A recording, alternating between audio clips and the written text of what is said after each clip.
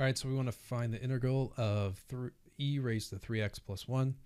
So to do that, what we're going to do is we're going to use u substitution. It makes it easier for a human to abstract away.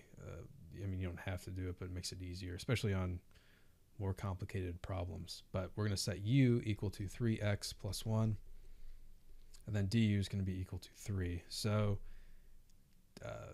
du is equal to 3 dx because dx doesn't have a coefficient.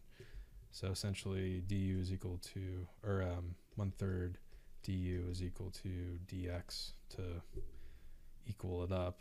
And we have to do that to compensate for it. So integrating this, we have e raised to the u 1/3 du. All right, so we integrate.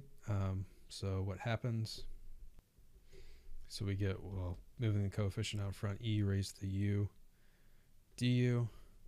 So what we end up with is 1/3 e raised to the u plus c, and then we just sub back in for our u, so we ultimately end up with 1/3 e raised to 3x plus 1 plus c.